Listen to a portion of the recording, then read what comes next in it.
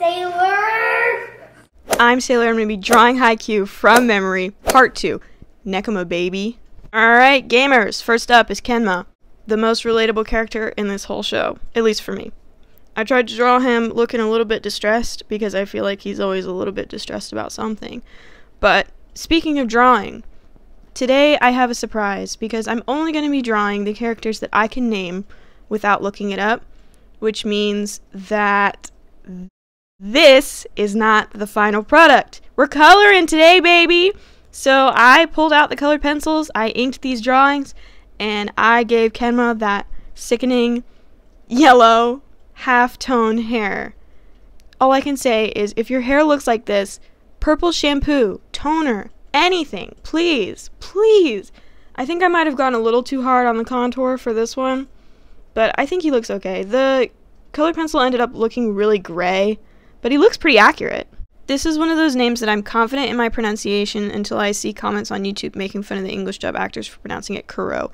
I only drew one eye because of that hairstyle, that wonderful, beautiful hairstyle. And I originally drew the eye a little bit too big, but I corrected it in the final product. I may have exaggerated his jaw a little bit too much. His hair's a little bit off, but look at this man's. Who is mad at me for that? I take notes from my voiceover, and my notes right here say, hot. Am I too powerful? And the answer is yes.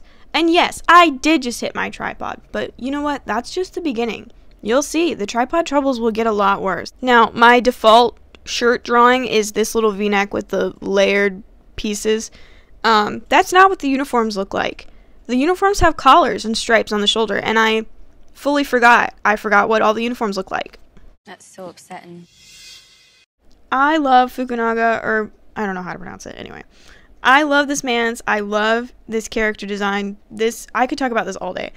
This show has the largest amount of unique character designs that I have seen in a very, very long time. Everyone says thank you, Furutate. And this man's is at the top in terms of ain't no one look like him, because he's so unique, and that makes him really hard to draw. But I think I don't know.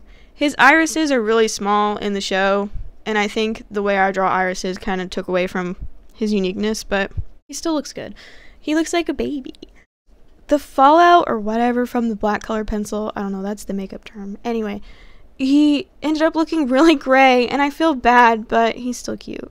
His hair's so weird. I love him.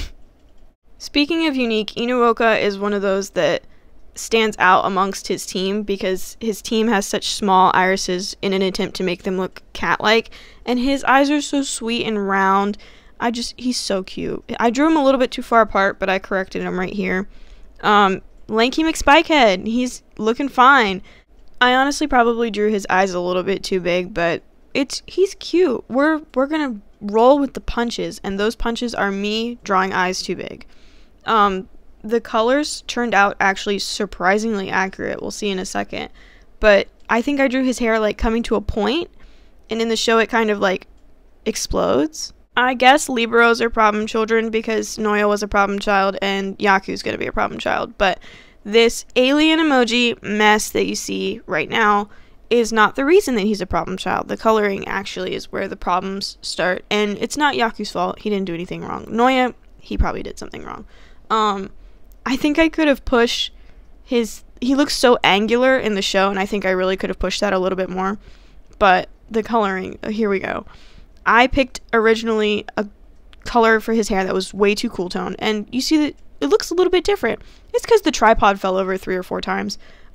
His hair is still too dark, and he looks so gray. But, you know, he looks good. He looks fine, yeah. Doubt everything, because I thought Yamamoto is just Tanaka but make it bleached mohawk, and that's not necessarily true. I tried to draw them that way. Yamamoto seems to have a little bit of a longer face. I don't know, there's differences. He looks off. Something's off. But I noticed too that Yamamoto has a little bit of a darker skin tone than some of his teammates, and in my attempt to convey that, I made him look yellow-orange with the colored pencil I picked out. I'm so sorry. I could have drawn his eyebrows a little bit thicker, which is a unique problem for me.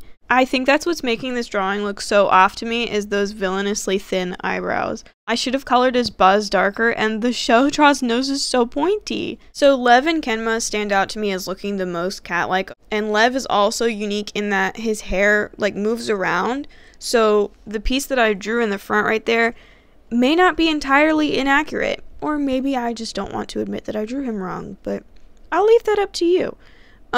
I wanted to make his nose look angular and sharp because I feel like that's something that's really important to Lev's design, but it ended up looking really weird, and the nose contour I'm going to add in a minute made it look even worse. The nose contour was not the move. That right there, bad. His eyes are the right shape, but there's something, I don't know, something off. Maybe I drew his irises too big. So what have we learned? I hate myself significantly less when I don't have to draw glasses, and sometimes colored pencils turn out gray. Tune in next time for my attempt at tackling Oikawa's hair. This video was made possible by viewers like you. Thank you.